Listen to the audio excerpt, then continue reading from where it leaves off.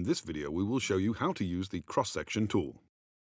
In this part, you will learn how to create a plane in the cross-section tool, how to use the 2D measurements, and how to measure an area.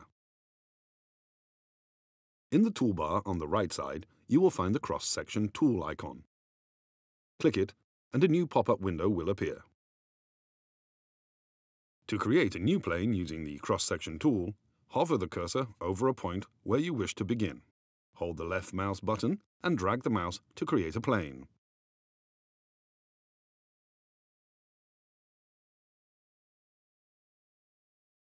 If you don't want to see the annotations on the plane, you must go to the cross-section window on the right side and click Hide Annotations.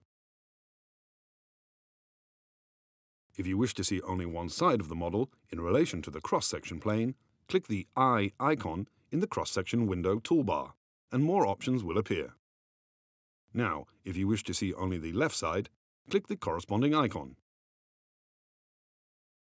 If you wish to see the other side, click the next one.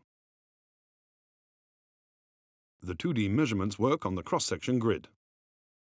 Once you have created a plane, or cross-section grid, you will be able to do a 2D measurement directly on this grid. If you hover the mouse cursor over various icons in the 2D measurements window, you'll be able to see what kind of measurement each of them enables. Click an icon and set the measurement points on the grid in the usual manner.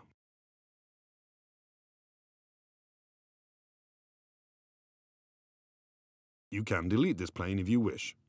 Click the Delete Plane button in the lower right corner of the cross-section window. The pop-up will ask if you want to save the plane or not. For the purpose of this video, we will make a new plane.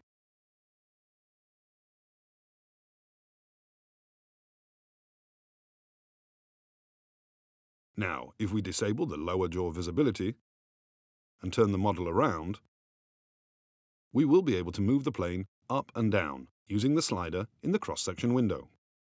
We are even able to move it all the way above the jaw or just keep it between the teeth. To zoom the cross-section view in or out, you can use the mouse scroll.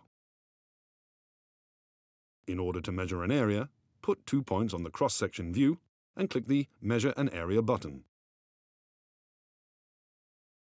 Now, if you hover the cursor over the yellow area, you will be able to see the size of it. We hope this was helpful, and thank you for watching.